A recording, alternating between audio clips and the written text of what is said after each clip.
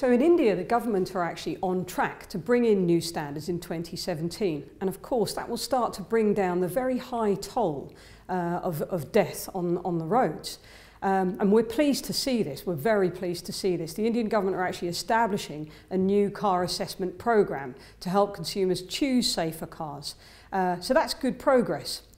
I think the concern, though, is that it's vital that the government actually sticks to those commitments. In too many countries around the world, we've seen governments stall or step back from driving these commitments forward. And Consumers International are calling on the Indian government to make sure that they stick to these commitments and actually drive for the implementation of these standards. The worry is that manufacturers drag their feet and they actually continue to sell cars while they can get away with it.